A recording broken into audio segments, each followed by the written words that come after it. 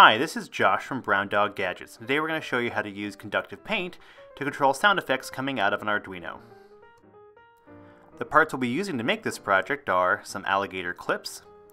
We'll be using a 460 ohm resistor, a screw terminal to plug that resistor into, a piezo speaker for sound output, a programmable touch board from us at crazycircuits.com, although any Arduino will work, some bare conductive paint. This is a graphite-based paint which makes for a great variable resistor, a Lego base plate to put our Crazy Circuits parts onto, some conductive nylon tape to hook everything together, and we're going to use some laser cut wood we had around just to put everything together on. Although a piece of cardboard or paper would also work just fine. Typically in a project like this, you'd end up using a standard variable resistor. Something just like this. The same kind of thing you'd find in an old speaker. Turn it one way, resistance goes up. Turn it the other way, resistance goes down. However, that's not a whole lot of fun. Instead, we can make our own by using a screw terminal and a resistor, hook everything together with conductive tape, and for the variable part of it, we'll be using some bare conductive paint. Bare conductive paint is a graphite-based paint. And the nice part about it is, the longer you make your line of paint, the more resistance you'll get. So this works perfect for an interactive variable resistor project, such as one we're doing here. The first thing you'll want to do is to plug the resistor into the screw terminal. Screw it down and you're done. We're using a 460 ohm resistor, however, feel free to use larger or smaller resistors to see what kind of results you get. Something around 400 to 500 is probably best for this project though. As the brains of this project, we'll be using a Crazy Circuits touch board. Now it is Lego or brick compatible, however the Lego holes don't go all the way through the board. So we'll be using some red 1x6 and 1x8 Lego pieces to make a bit of a platform for it. You can do this exact same activity using a regular Arduino or any Arduino compatible circuit board. But we like using our Crazy Circuits parts because we like doing our things on a nice Lego grid.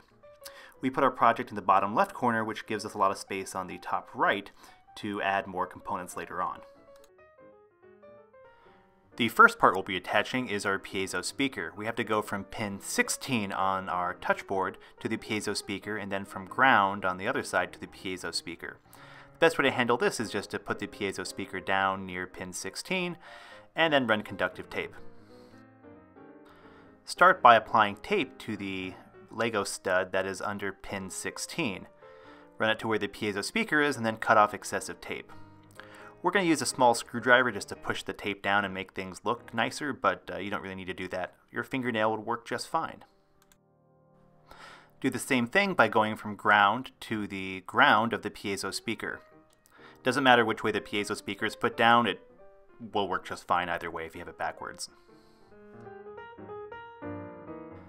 You want to put your resistor screw terminal in the top right corner with a bit of space around it. What we're going to eventually do is run tape from pin 14 to the resistor, as well as from the 5-volt voltage known as VIN on our board, also to the resistor board, and then go from ground to one of our alligator clips. Nothing too crazy, just conductive tape on Lego again. Start by running a piece of conductive tape from pin 14, do a right angle turn, and then end at the white side of the resistor screw terminal. Cut off excess tape and pressure fit down to make sure everything connects.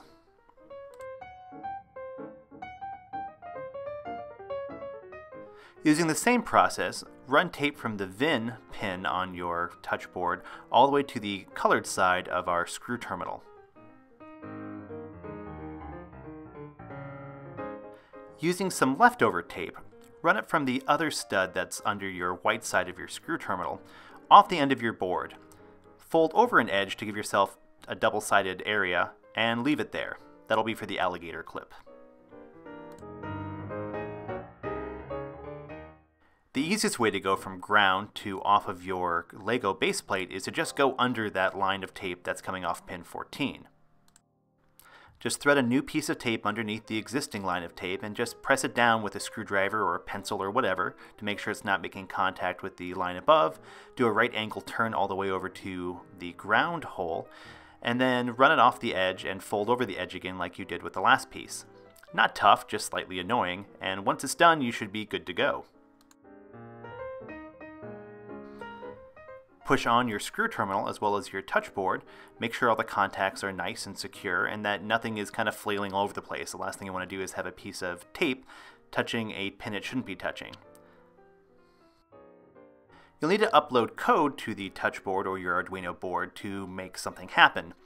We have two different sets of code you can use. One does alternating sounds and one does straight tones. You can find links to both sets of code in the description below or on our website, crazycircuits.com. To test out your code, take one of your alligator clips and then connect it to both sides of tape. If it works, great. If it doesn't, check your upload again. We're going to use this piece of wood to put our paint on. First, we want to take a large strip of conductive tape and just put it down halfway to the middle, have it come off the edge, and then fold it around onto the back side. This is what your alligator clip is going to hook up to from your board.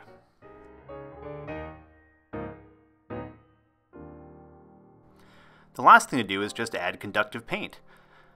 Take some paint on a paintbrush and apply it to your painting surface. The longer the line you can make, the better your sound effects will end up being, or I should say the more variation on your sound effects you'll end up getting.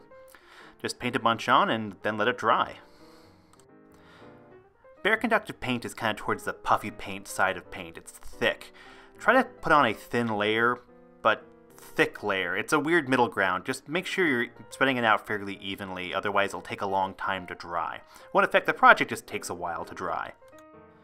Keep in mind that bare conductive paint is water soluble, which is great if you get it on your fingers because it comes off really easily, but also really annoying if you have sweaty fingers or slightly wet fingers for any reason. To protect your paint, you might want to take a clear coat of spray paint over the top of it.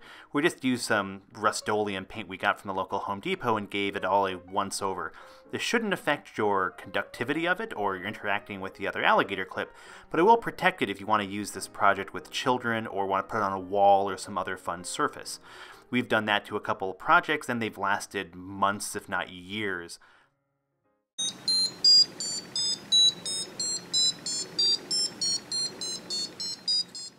Once your paint is dry, hook up one alligator clip to the conductive tape on your painting surface and use the other alligator clip as a probe to move along there. The further away you are from the beginning of your paint line, the more resistance there is, and our code notices that and it changes the sound effects accordingly. The really cool thing about this project is you can apply this exact same process to any Arduino project that uses a variable resistor. This can be used to control a servo or the blink of an LED.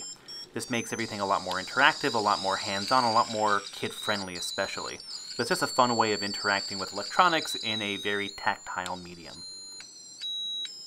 For this project, we're using Crazy Circuits parts because we love doing things in a Lego-based environment, but you can do the exact same thing on a regular breadboard with standard components and a standard off-the-shelf Arduino. For a full step-by-step picture write-up, as well as a diagram and a link to all the code, visit our website at crazycircuits.com.